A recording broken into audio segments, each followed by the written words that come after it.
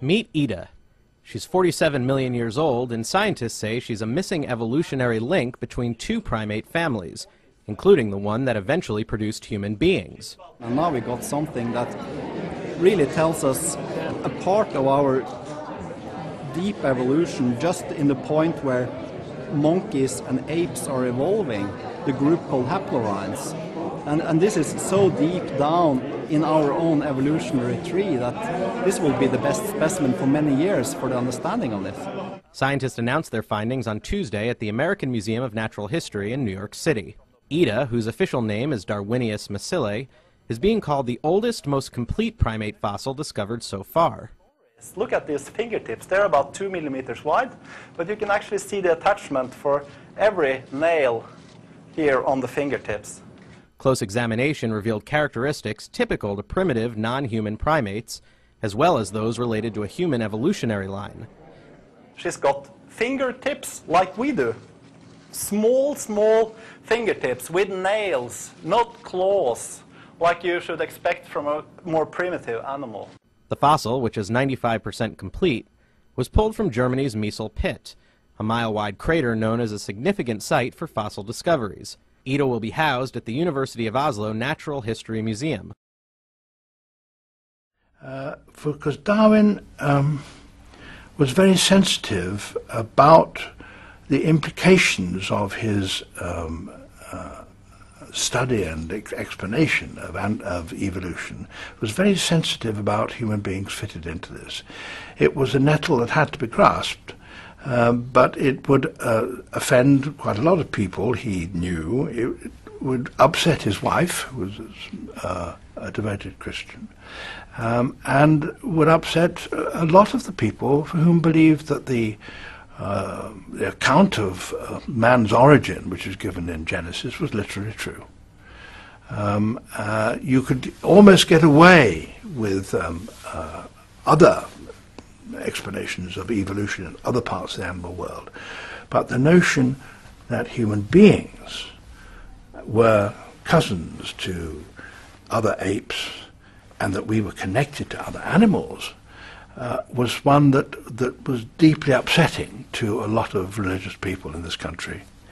It is really delightful and exciting and appropriate that 150 years after Darwin first tentatively put forward the proposition that human beings were part of the rest of animal life, that here at last we have the link which connects us directly with us and the apes and the monkeys, with the rest of the mammals. Incredibly, Ida was found 20 years ago, mounted and kept on a wall as artwork.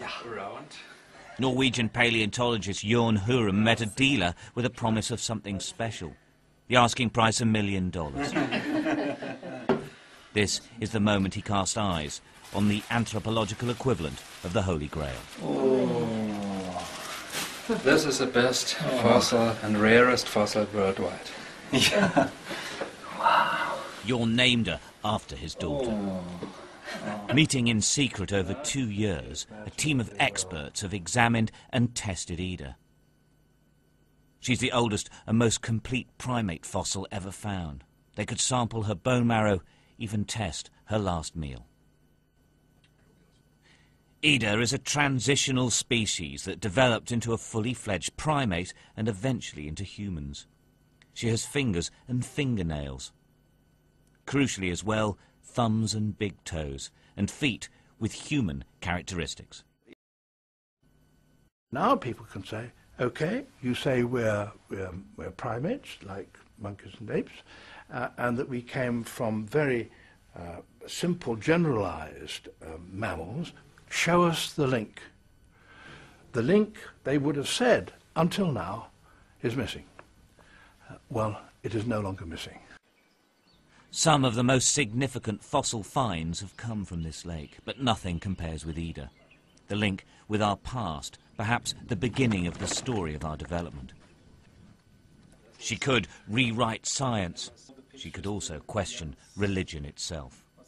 All in all, she's quite a find.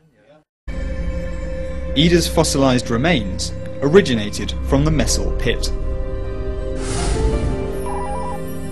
Located 30 kilometres south of Frankfurt in Germany, the pit has been a UNESCO World Heritage Site since 1995. Messel Lake is of course famous for its complete fossils. There's many complete fossils and they're all lying in resting position. It seems like they died a very quiet, non-violent death. The Messel pit has yielded an amazing selection of fossilised plants and animals. Once they've been removed from the surrounding shale, they reveal an astonishingly diverse prehistoric world.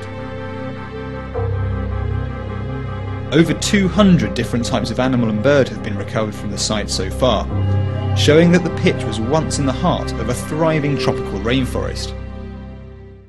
Ida is so well preserved that she can be studied in minute detail. Whoever prepared her did a remarkable job, impressive even by Messel standards. This is the only place, and it's the only place where you have preservation of complete mammal skeletons flattened like this with impressions of fur around and with stomach content.